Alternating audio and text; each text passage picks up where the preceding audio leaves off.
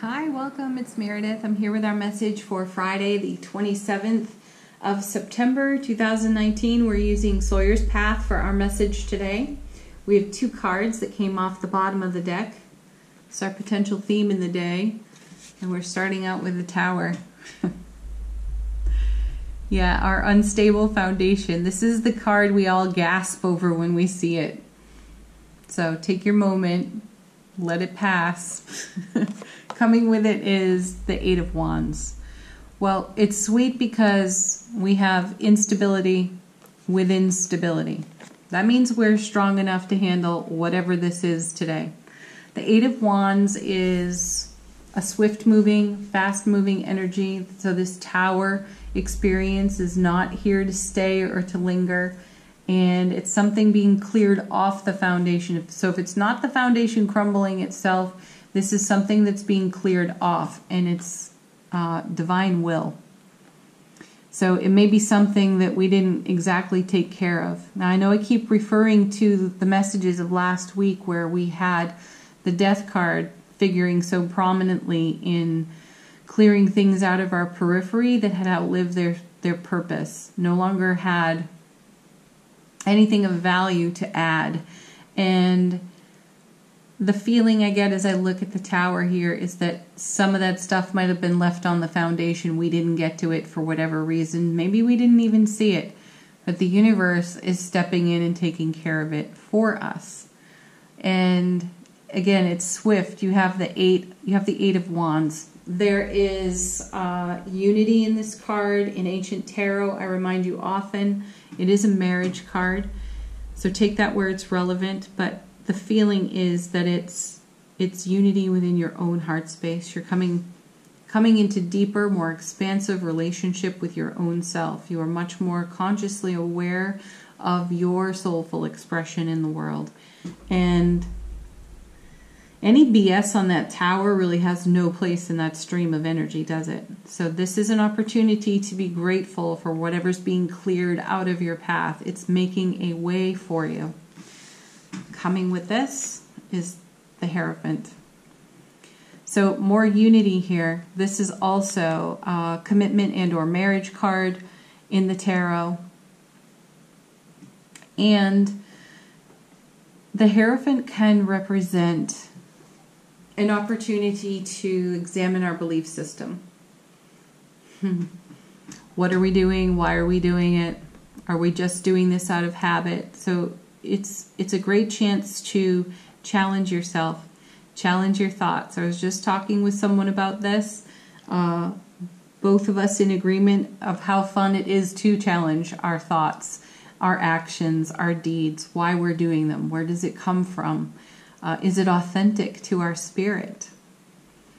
At the time I'm doing this, I've started the October readings, and I've done Leo's reading already, and there's a strong message in the Leo monthly message about our wild and free spirit. And the Hierophant would have everything in some right order, some organized way.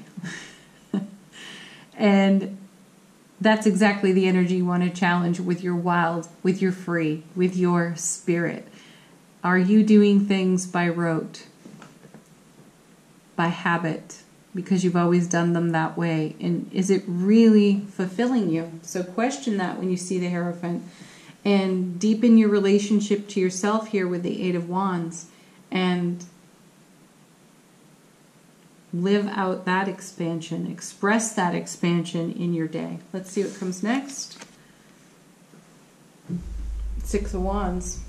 Sixes in tarot bring harmony, they bring balance, and this is a card of success and reward and achievement, and it is a homecoming to the self, which is so in keeping with the message over here.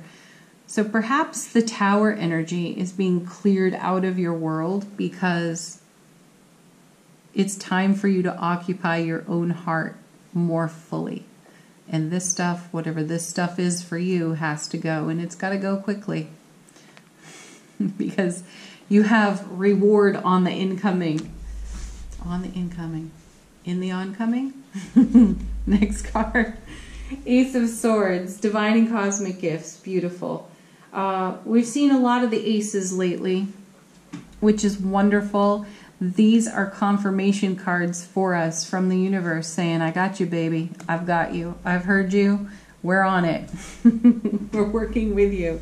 This is everlasting strength, brilliant clarity, getting to the heart of the matter, and truth, honesty, integrity.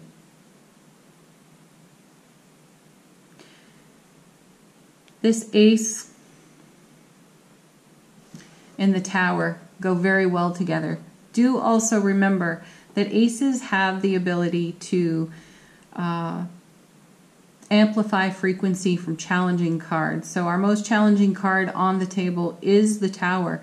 And this ace here is a bit of a saving grace for it. Not only that, as it sits there next to the 8, the reminder here is that this isn't something that's long in a process. This is very short-lived. It could be a tiny bit of an emotional roller coaster as it passes through, as the wave rolls through and up on your shore.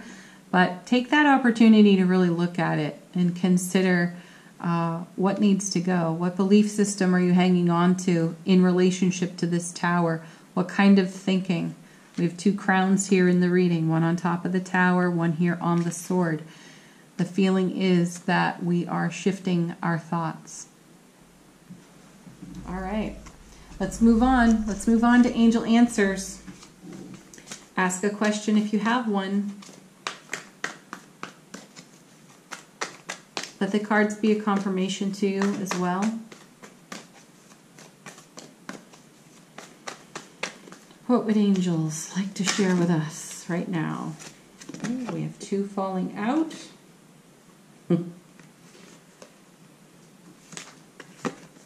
Well, you'll be happy to see that one. The situation will improve. It'll improve quickly too. Stay present with yourself. That's important. Just stay present and allow. Roll with this. The next one coming with this.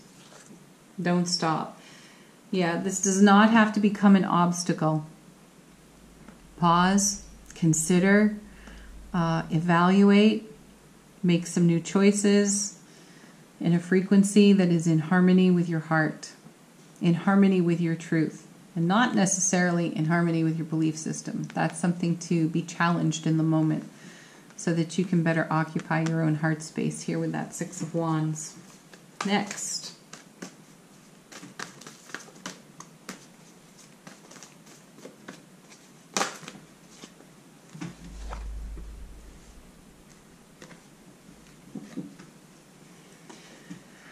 How perfect. Choose a new direction. And why wouldn't you if that tower is coming down? Choosing a new direction. It can feel somewhat uncomfortable, but we've had messages so recently about being on the other side of, well, let's revisit last Thursday's reading, that triple ace reading where we had the Ace of Wands inviting us through a new doorway, and we did. We went. And then we had the Hermit, so a quest was beckoning us. And we've chosen that direction. We're going into unexplored territory, and we're doing it in happiness and love and trust. Namaste, right?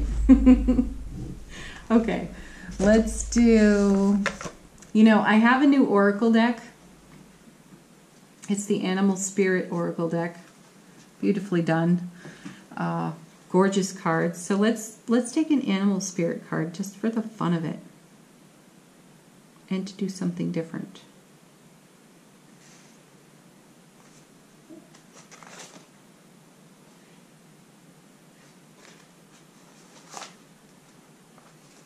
Okay, we get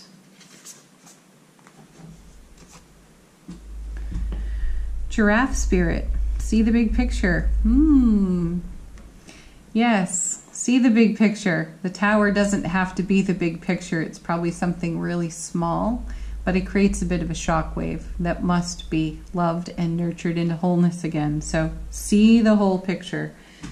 I'm coming back again to that reading last week with the High Priestess, and she was showing us what we really needed to look at and what needed to come off the foundation for us. So take a bird's eye view or a giraffe's eye view and see the whole picture. Don't stop what you're doing. It's working for you. It's providing blessings in surprising and delightful ways. All right, let's do our affirmation card from the universe has your back. When I am connected to my joyful presence, I attract support from the universe. You always have support from the universe. Doing that joyfully, though, just makes the journey all the better, doesn't it? All right, everybody, thank you so much for watching. Please like, share, subscribe. As always, leave a comment if you're guided, and have a beautiful, beautiful Friday. Bye for now.